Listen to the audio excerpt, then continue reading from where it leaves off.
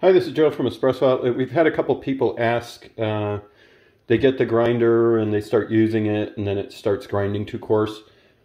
What the issue is, it's not broken. This collar just isn't on tight enough. This is a collar adjusted grinder, so it can spin multiple times, so it can go from very fine to very coarse.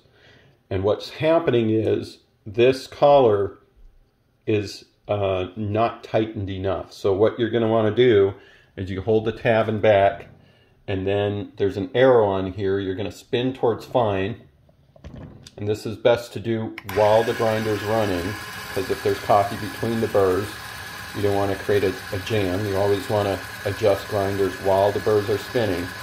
And then you're going to get to a point where you can't turn it anymore. Sometimes you'll hear the burrs chirping a little bit. It's a little hard to do it while I'm holding a phone, but essentially when you can't turn it anymore, or when you hear the birds chirping, if you hear the birds chirping, you're at the 0 point, and at that point then you move it back to your grind range. So here, let's say we start with espresso at 4 or something like that. Try it there. Espresso might actually go all the way up to 7. I don't really like these brew methods, the ranges on here. I think next batch of grinders I'm going to have them remove this, but that range is just a rough range for that type of coffee. You might brew espresso all the way up at 6 or 7 or 8.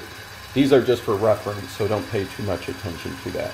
But that's pretty much it. If you're getting, this grinder will grind very fine. It's not broken.